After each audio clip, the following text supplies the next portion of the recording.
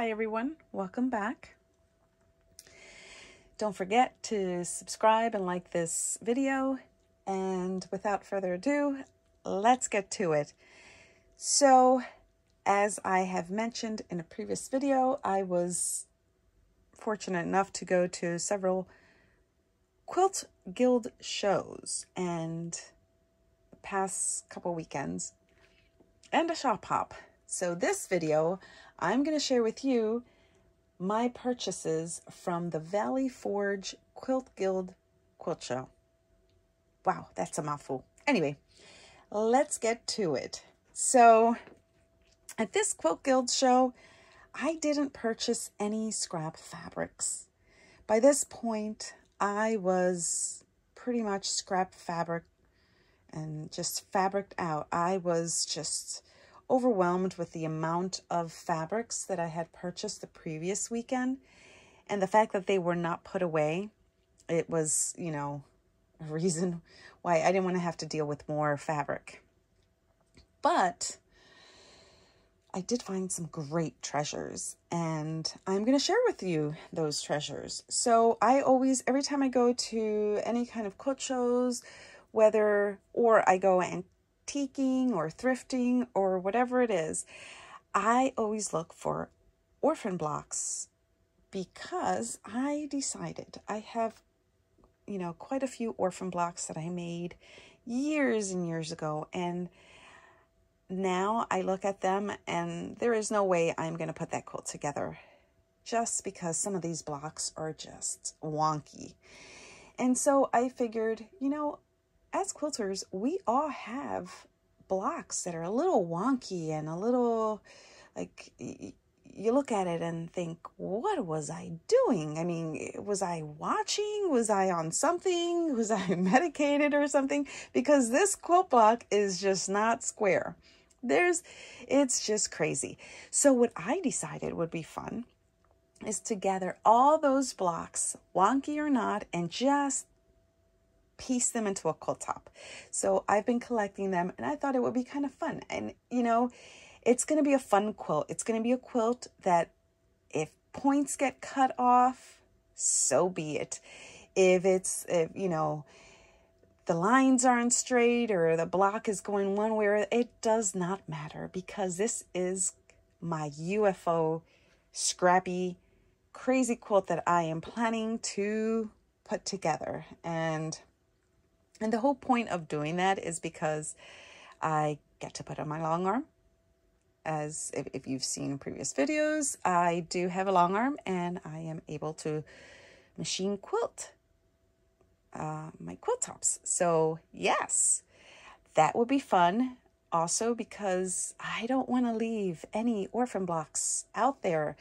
They all deserve to go into a quilt, and it would be fun. And you know what? Sometimes there are quilts that we make and we just don't want to use them. We spend so much time into them, and we don't, we put them away in drawers. But this quilt, my goal is just to have quilts on the grass when we go picnicking, and, not to worry about all the fussiness of, certain quilts. I thought it would be a fun thing to do. And, every block deserves to be put into a quilt. So without further ado, let's get into it. I think I already said that, but I can't remember, because I've tried recording this video quite a few times now. And so I'm going to show you the block that I purchased over there. Now this one, the blocks I usually like or I'm looking for are within the 12.5-inch range, but this one is 16.5. And you see how sometimes they're just, a lot shorter, like 1/4 of an inch, it's off. That's okay. I'm planning to turn this block into a pillow, and truthfully, I don't really care if the points get cut off. That's not what I just want to make every block into something. I just want the block to just have a purpose, I guess. So anyway, so this block, I thought it would be fun to turn it into a pillow. And maybe I'll use, because I don't have any of these fabrics in my stash, because this is an orphan block from someone else, I decided maybe I can use like some navy and just do something like that for the back. So that'll be fun. And I might just throw it on my long arm, or just do some free motion, get a few blocks or small quilts that I've made that need machine quilting, and I will put that on. And it doesn't really matter what backing I use, because it's going to go on the inside. It's going to be a pillow. Anyway, so I did find this.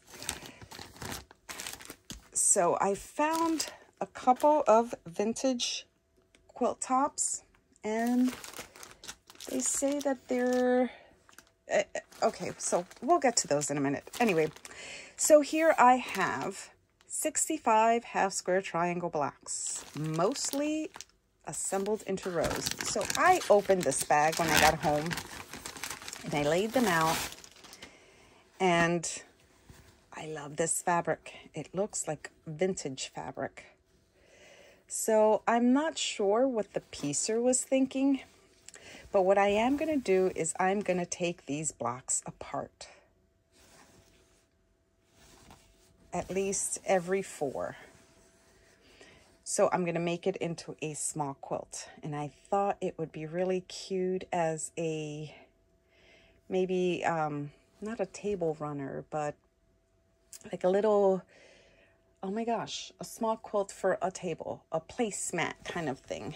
So, and it's really long. So there's quite a few. So 2 of the rows are just the same. That's the fabric. And I'm not sure if they used different fabrics or just faded because it was near a light source that deteriorated the color or faded the color. And then the other ones are, again, it looks like they used vintage fabric with maybe, actually they both look vintage. Look how thin this one is. I'm not sure if you can see that. It's very thin. You can almost see through it. So I'm going to make a small baby quilt with these.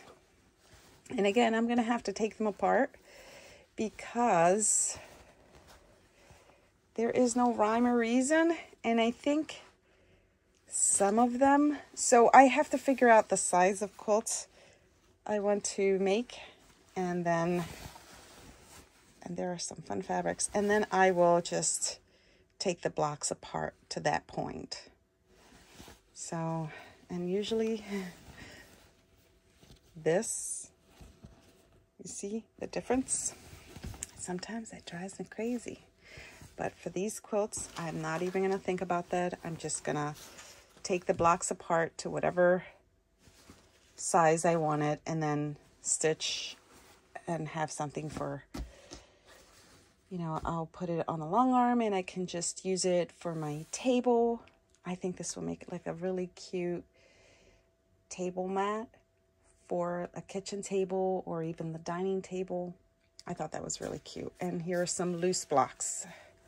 So that was a fun thing. That was a fun find because I really love those fabrics. Anyway, now moving on to some books. I found some really cool books. And this book, it was in my Amazon wish list. So yay. So the cool thing is, yes, I paid 50 cents for books there. So soft cover books were 50 cents. Hardcover books, I think, were $1. And patterns were 50 cents. So yeah, pretty good find. Great deals. So, I mean, you'd be surprised. A lot of people don't go through the books, but there are some great books. And I love to crochet. Well, I haven't done it much lately, but I thought that would be pretty cool. And I'm trying to do more modern type quilting or piecing. I don't know. I've never felt comfortable having a lot of white in my quilts, but we'll see. And I thought these, so when I collect books is really more for inspiration than to actually use them for pattern, or rather than making the quilts, I use it for inspiration. So I don't know if that makes sense. Anyway, so here, look at all those beautiful fabrics. I love that. Isn't that cute?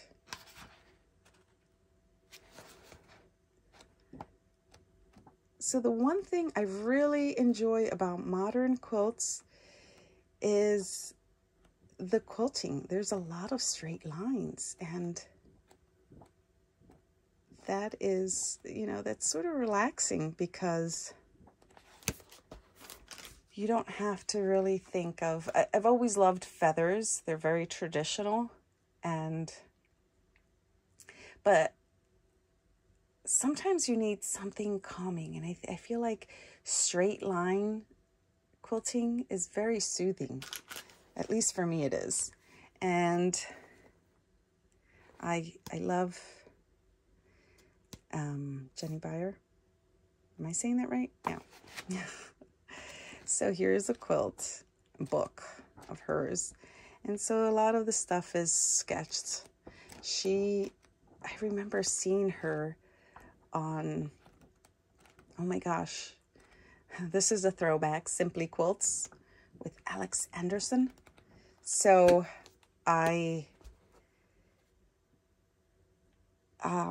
okay, train of thought. So she does, I'm not sure if she still does, but her piecing was all hand done. So she hand stitched all of her blocks. She would cut them with a scissor, you know, use templates, all of the wonderful things.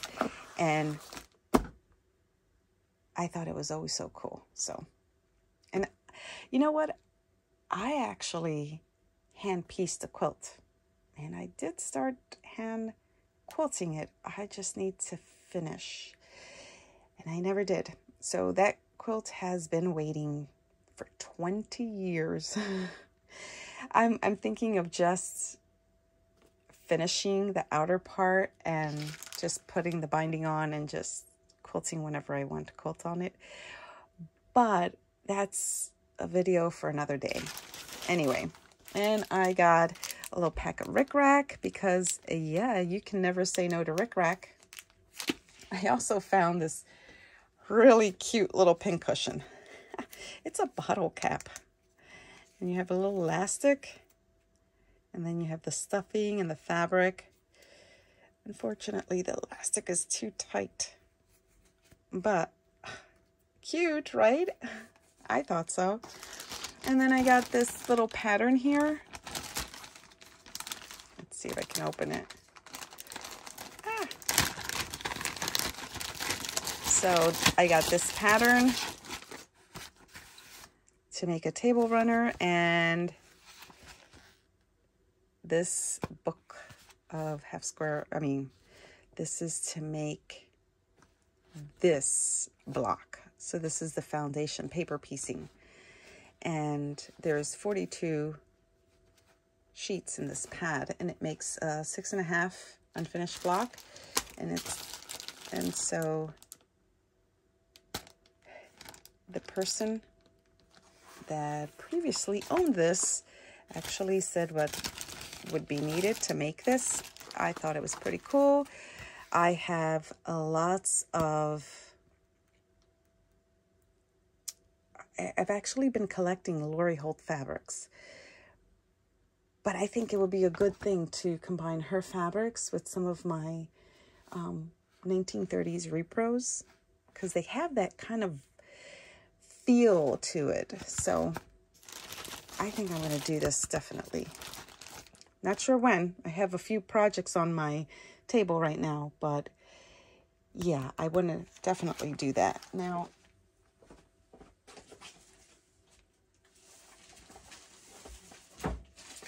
oops, sorry. I had to walk away for a second. I also found this book there. And this is a fat quarter style book. And it's from It's So it's so Emma. Oh my gosh. Really cool quilts. I like this one a lot. Where is it? This one. Isn't that pretty? Something about the dark background, just, it makes those flowers pop.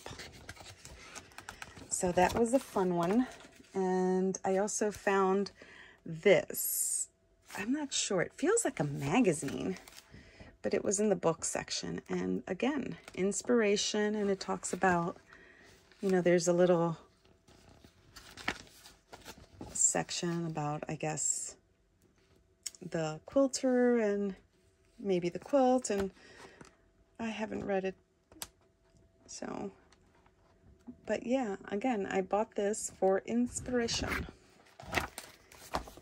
And then I got some machine kind of quilting type books. So, see, so there's patterns I can trace, and then there's this one. I thought it was pretty cool. And then here's another one, which I thought was fun. I figured, why not? And this is all about feathers. I love feathers. I'm not sure if I ever mentioned that, but I love feathers. Again, I'm not really great at making them, but I love them. So anyway, I thought this would be great fun to practice with. So those were my books. And, oh, you know what? I almost forgot. You might be wondering, what is that in the back? So let me move these books to the side, because they're in the way right now. And let's move this over here. So clear this up a little. So here are some vintage quilt tops. And this is, and I'm not going to be able to show the entire quilt because obviously there's not enough space, but you get the feel. Isn't this pretty? Look at these blocks. There's thread everywhere. How pretty. And this quilt is 68, or this quilt top is 68 by 76. And this is old fabric. Ooh. This looks, to me, some of this fabric looks like shirting. And the entire quilt was hand-pieced. So I'm not sure. It was interesting because I was going to machine quilt them, but I'm not sure. I really enjoy looking at the back of hand-pieced quilt tops, but then I feel like I'll never use them if they don't get machine quilted. But then one of the ladies at the show said that your quilt is only as old as your, what did she say, as your most recent stitch. So if I machine quilted, then it's no longer a 1920s/50s quilt. It becomes a 2022 quilt. So using vintage fabrics, but I don't know. So anyway, so, and this one is 44 by 77. And look how cool. I love these fabrics. I mean, true, I would never put them all together like this because there's a lot of work in this, but you can't really see the pattern because everything is so, all these fabrics are so wild. I mean, I love it. So let's see. I mean, there's a 9 patch here. Can you see that? Right here. And then there's kind of like a star here. You see it, the points. And then there's a 4 patch on the diagonal in between.